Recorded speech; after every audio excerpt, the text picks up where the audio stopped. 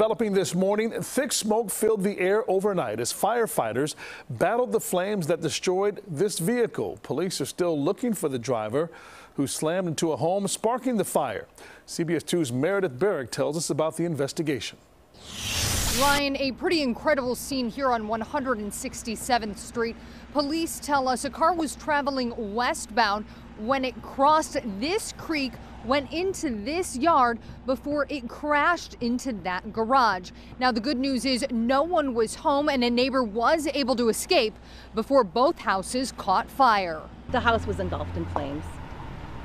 I didn't even notice there was a car in it until the officer had said that there was a car that had careened through the house. Tinley Park firefighters were able to get the fire under control quickly, and now the investigation shifts to this vehicle. It was destroyed and has since been towed away. Authorities say the extensive damage making it difficult to identify the VIN number and license plate.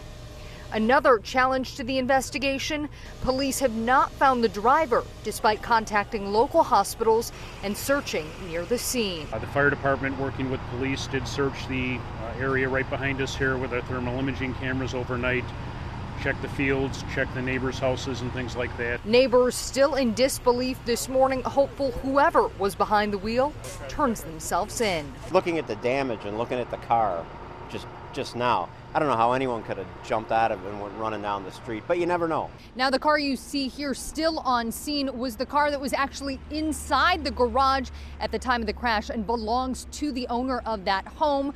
Crews are expected to be here on scene cleaning up for much of the day. In Tinley Park, I'm Meredith Barrick, CBS 2 News.